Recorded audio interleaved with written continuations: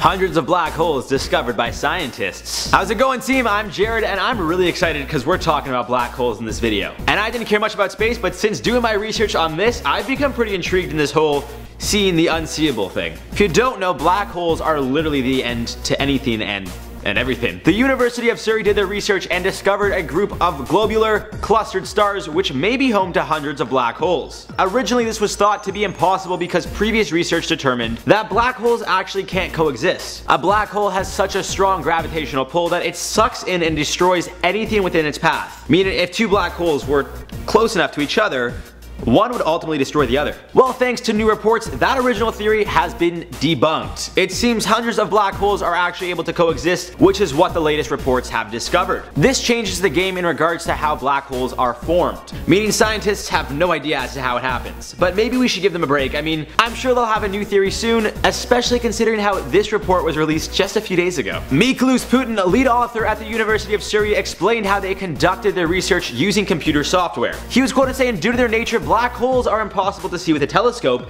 because no photons can escape. In order to find them, we look for their gravitational effect on their surroundings. Using observations and simulations, we are able to spot the distinctive clues to their whereabouts and therefore effectively see the unseeable." It's pretty cool, huh? So as mentioned before by Miklós, the team used an advanced computer simulation to actually make their discovery. By mapping a globular cluster known as NGC 6101, the team at Surrey concluded that not only is it possible that hundreds of black holes can coexist, but that these black holes are actually larger than the sun itself. So take that in for a second. No pun intended. Ba-dum.